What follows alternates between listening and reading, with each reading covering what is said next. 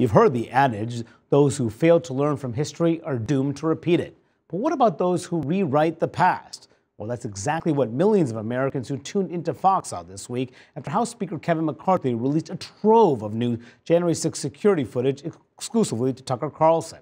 Now, McCarthy's controversial decision is reopening deep divisions within his own party about the Capitol attacks. And just last night, former Vice President Mike Pence had this to say at the annual Gridiron Dinner about his former boss and some of his fellow Republicans.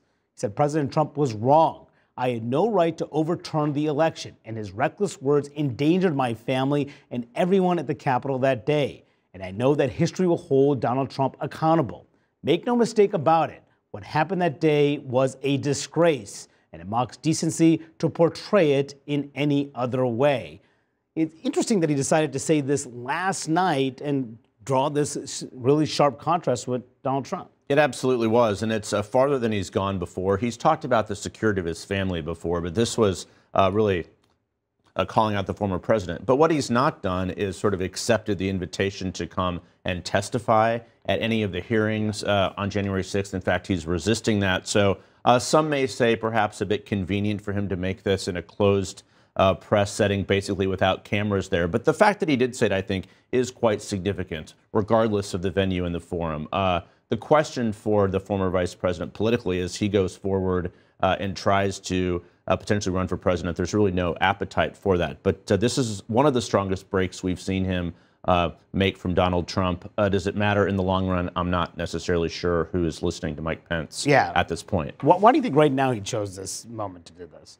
I mean, certainly Pence is one of, as we've talked about, a number of Republicans who are looking to potentially run for president. He's been out. He's been in early states. So, but the base doesn't view it the way that Mike Pence does. That's the problem for him, though, right? Is he's trying. I think all of these Republicans who are not Trump have to try and find a lane, try and find a space and an audience. And does this connect? Are there Republicans in the party who are interested in hearing this?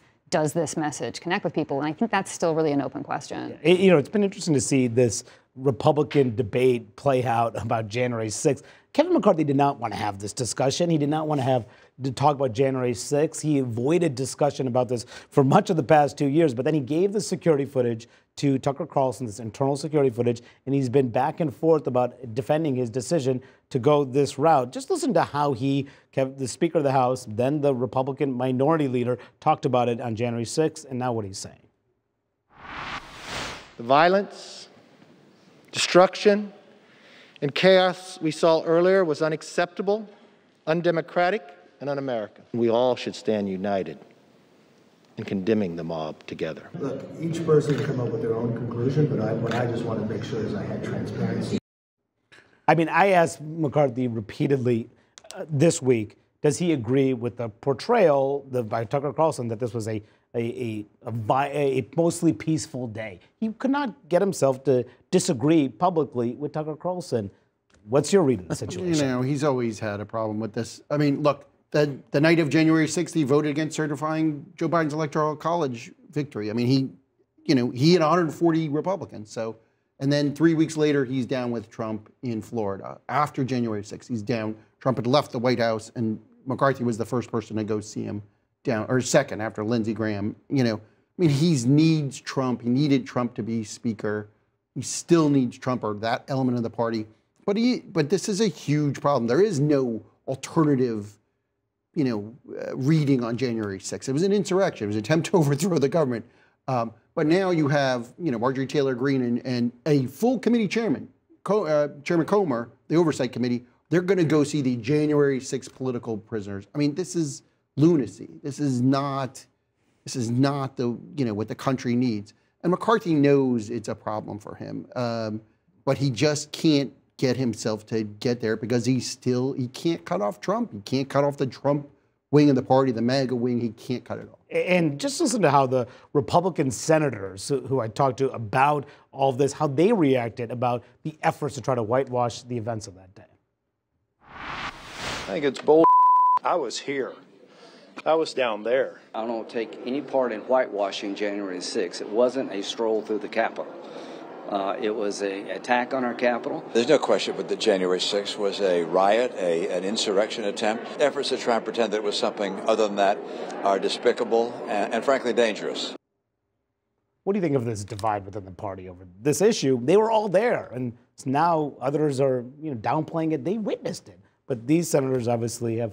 Still, it's very fresh in their minds. Right, right. And it's another example of this deep divide among Republicans, especially when it comes to the House and the Senate. And I do think what you're seeing here, too, with McCarthy giving Tucker Carlson the tapes, what Marjorie Taylor Greene is doing by visiting these January 6th defendants at the Capitol is an attempt to just rewrite the history of January 6th, which in a very false way. I mean, we were all there. We witnessed it. If we weren't physically there, we witnessed it live on TV. I do think some element is that Republicans were shut out of the January 6th committee process by their own decision. They, I think, recognize that that was a strategic error on their part, and I do think some of this is trying to catch up and trying to rewrite the narrative, again, in an inaccurate way because of all that came out through those committee hearings. But what was remarkable this week, too, was Mitch McConnell, speaking of Republican senators, going out there without being prompted by questions from one of you guys, going out there and saying, I disagree with the interpretations that Tucker Carlson put forward on Fox News the previous night. I mean, we all know Mitch McConnell. He does not proactively, distance himself from either Fox News, the Republican base, or Kevin McCarthy like that. So this was a really big deal for him. And aligning himself with the Capitol Police Chief. He found it offensive. He found it cherry-picked, the footage that was aired on Fox. And I asked McCarthy, did the speaker make a mistake? He wouldn't say if the speaker made a mistake, but he said Fox News made a mistake, which is still significant for someone who really carefully guards his words. But just as Mike Pence comes out strongly against what Donald Trump calling up on him to overturn the election, we heard the strongest comments that he's made to date about this last night.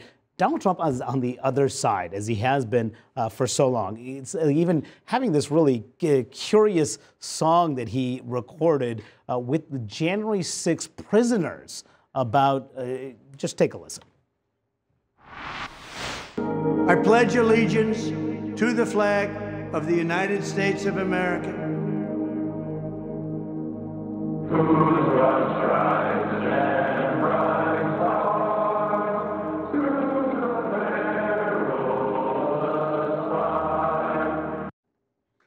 I mean, he's aligning himself with the people who are in jail for trying to overturn a certified presidential And this is exactly what worries so many Republicans I've been speaking to, actual voters. They want to turn the page and move on, talk about the economy, talk about President Biden, talk about other things, and here it is, once again, talking about the former president. Back to Tucker Carlson for one quick second. The bottom line, what we know now, through the deposition and other things, he's worried about his audience, losing his audience. So that, of course, is why he's concocting this new show and other things. But it's a huge divide within the party that's dangerous. Yeah, really, and it's going to continue to play out.